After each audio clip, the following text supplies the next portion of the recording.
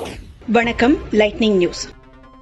தமிழகத்தில் புதிதாக 743 பேருக்கு கொரோனா வைரஸ் தொற்று உறுதி செய்யப்பட்டுள்ளது. இதனால் தமிழகத்தில் கொரோனா பரவியவர்களின் மொத்த எண்ணிக்கை 13,191 அதிகரித்துள்ளது. மேலும் வைரஸ் பாதிப்பிலிருந்து குணமடைந்தவர்களின் எண்ணிக்கை 5,882 உயர்ந்துள்ளது. ஆனாலும் கொரோனாவுக்கு நேற்று ஒரே நாளில் 3 பேர் உயிரிழந்துள்ளனர். இதனால் தமிழகத்தில் கொரோனாவுக்கு பலியானோரின் எண்ணிக்கை 87 அதிகரித்துள்ளது.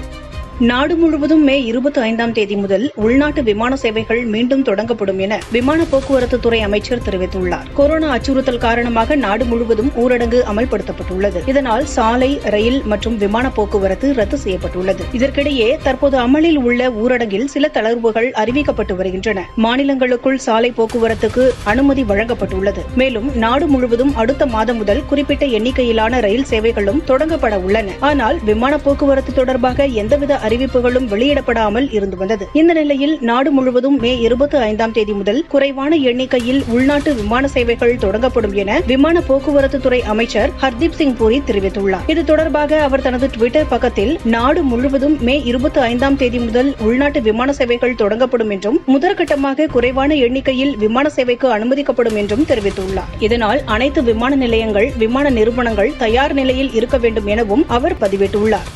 நாடு முழுவதும் 10 மற்றும் 12ஆம் வகுப்பு பொதுத் தேர்வுகளை மாநில அரசுகள் நடத்த மத்திய உள்துறை அமைச்சகம் அனுமதி வழங்கியுள்ளது. கொரோனா அச்சுறுத்தல் காரணமாக நாடு முழுவதும் ஊரடங்கு அமல்படுத்தப்பட்டுள்ளது. இதனால் 10 மற்றும் 12ஆம் வகுப்புகளுக்கான பொதுத் தேர்வு நடைபெறுவதில் சிக்கல் நிலவி வந்தது. இந்த நிலையில் மாணவர்களின் நலன் கருத்தில் கொண்டு 10 மற்றும் 12ஆம் வகுப்பு பொதுத் தேர்வுகளை மாநில அரசுகள் நடத்திக் கொள்ள மத்திய உள்துறை அமைச்சகம் அனுமதி வழங்கியுள்ளது. கொரோனா கட்டுப்பாட்டு பகுதிகளில் தேர்வு மையங்கள் அமைக்கக்கூடாது என அறிவுறுத்தப்பட்டுள்ளது. மேலும் ஆசிரியர்கள், மாணவர்கள் உடல் பரிசோதனை செய்ய வேண்டும் எனவும் கட்டாயம் முகக்கவசம் அணிய வேண்டும் எனவும் உத்தரவு பிறப்பிக்கப்பட்டுள்ளது. மாணவர்களின் நலன் கருதியே ஊரடங்கில் இந்த தளர்வுகள் அமல்படுத்தப்பட்டுள்ளதாக உள்துறை அமைச்சகம் தெரிவித்துள்ளது.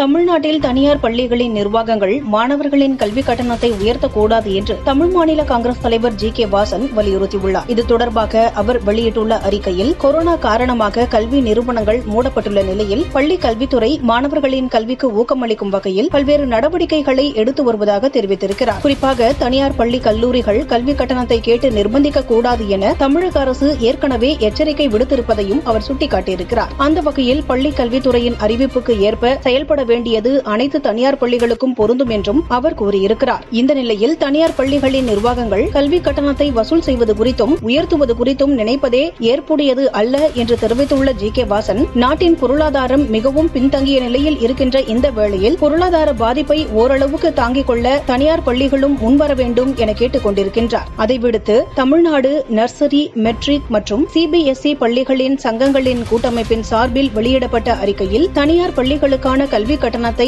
50% உயர்த்தி வழங்க வேண்டும் என கோரிக்கை வைத்திருப்பது நியாயம் இல்லை என்று அவர் தெரிவித்திருக்கின்றார். பெற்றோர்கள் குடும்பம் நடத்துவதற்கே தேவையான பொருளாதாரம் ஈட்ட முடியாமல் சிரமப்படும் போது கல்வி கட்டணம் செலுத்தவே முடியாத சூழலில் எப்படி கட்டணத்தை உயர்த்தி கட்ட முடியும் என அவர் கேள்வி எழுப்பியிருக்கிறார். எனவே தனியார் பள்ளிகளின் நிர்வாகங்கள் மாணவர்களின் கல்வி கட்டணத்தை உயர்த்தக்கூடாது என அவர் கேட்டுக் கொண்டிருக்கின்றார். மேலும் தமிழக அரசும் தனியார் பள்ளிகளின் கல்வி கட்டண உயர்வு சம்பந்தமான கோரிக்கையை நிராகரித்து மாணவர்கள், பெற்றோர்கள் நலன் காக்க உடனடி அறிவிப்பை வெளியிட வேண்டும் எனவும் தனது அறிக்கையில் ஜி.கே. வாசன் கேட்டுக் கொண்டிருக்கிறார்.